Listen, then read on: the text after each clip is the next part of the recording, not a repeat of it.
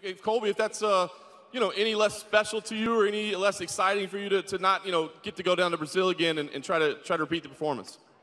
Yeah, I'm the king of Brazil. I owe it to the Brazilian fans to go back there and put on a show for them. The thing is that Brazil wasn't ready for me, so Dana had to put it in the U.S. Shut your bitch ass up. You went tough backstage. Yo, you got 30%. You put 100% of the fans to sleep, motherfucker. Hey, all I need is 30% for you. You can bring your mom, your cousin, Jesus. And even that might give you a 30% chance to beat me. There's a reason you're at the little kids table, scrub. Get used to it, Junior. But you wouldn't respond back on Twitter now, huh?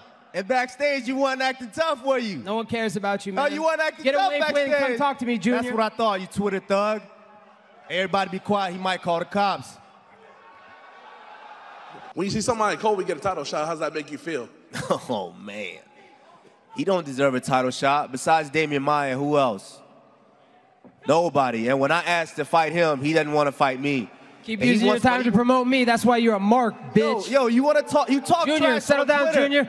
See, we lived. You ain't ready for prime time yet, son. We lived. You ain't ready for prime time. That's why you on digital cable, boy. I'm on pay-per-view. Sit your ass down, Junior. We live 20 miles apart. We live 20 miles apart, and we have mutual friends. If it's beef, we can do it. And no all one day. gives a fuck about you. Dana White, all day. No one cares about you. You're a nobody. Get a rank win, then come holler at me when you get a rank win. You do. Hey, you weren't talking all this trash backstage just now, were you?